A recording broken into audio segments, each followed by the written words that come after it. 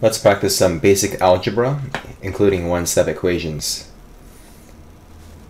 You have two X-ray machines, and you add 3 X-ray machines. How many X-ray machines do you have in total? You have 5 X-ray machines. So whenever you have a variable here, whether it be X, Y, or Z, or ABC, whatever variable you have, you simply add the coefficients. 2 plus 3 is 5. And we're talking about X-ray machines, so the answer is 5x. Imagine you're eating 5 pies. What's 5 pi minus a pi? 5 pi take away 1 pi, there's a hidden 1 here, is going to be 4 pi. And pi is delicious. We learn in math that pi is a constant. Pi is approximately 3.14. It's a very special constant. What if you have 10 apples and you take away 5 apples and then you add 3 apples? So this question has 3 terms, 1 part, 2 part, 3 parts, but we can still do it step by step. Let's focus on the first part. What's 10 apples minus 5 apples? And the answer is 5 apples. I'm just going to copy down the rest here. And now let's focus on the second part. What's 5 apples plus 3 apples? The answer is 8 apples. And that's our final answer. So here we practice some basic algebra. We learn how to combine the x's, combine the pi's, or combine the a's. Now this time we have an equal sign. So we no longer call this just adding terms, but we call this an equation because there's an equal sign here. The word equation means we have an equal sign.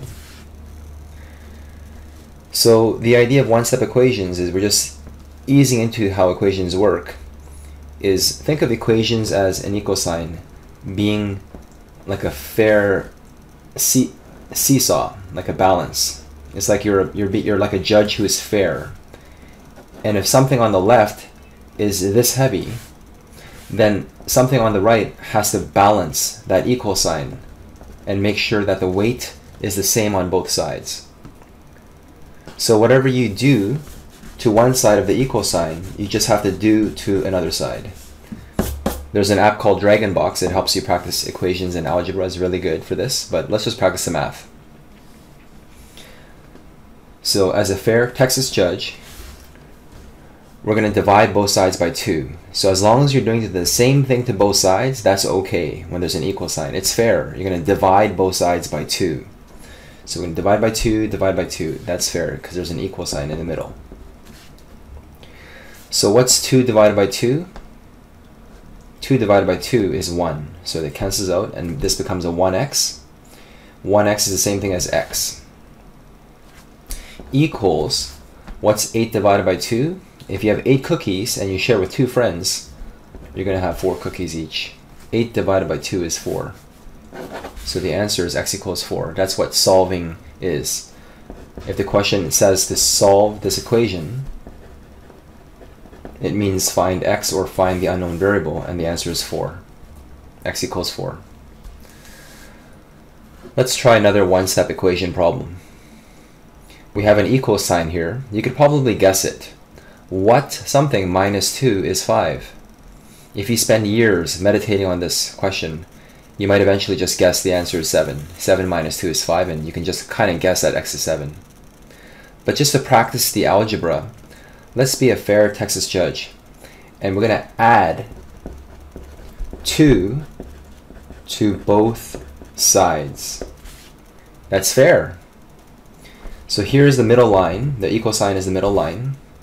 We're going to say plus 2, and then on the right we're going to go plus 2. So what is x minus 2 plus 2? And on the right we have equal 5 plus 2. The minus 2 and the positive 2, they cancel. So x is all by itself on the left, and that's the goal. The goal is to get x all by itself. And what's 5 plus 2? The answer is 7. So x is equals to 7. And that's our solution. We solved it.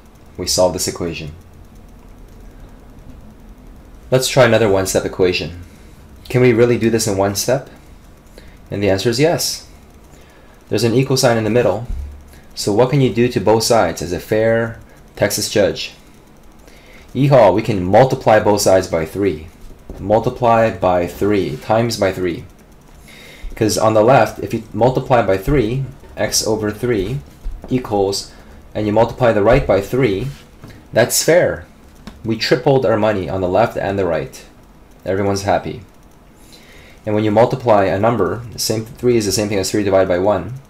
You multiply across, 3x over 3.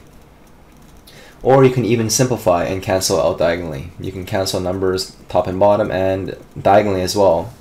Just get used to that. So what we have is x is equals to 6. And we solved that. That's great.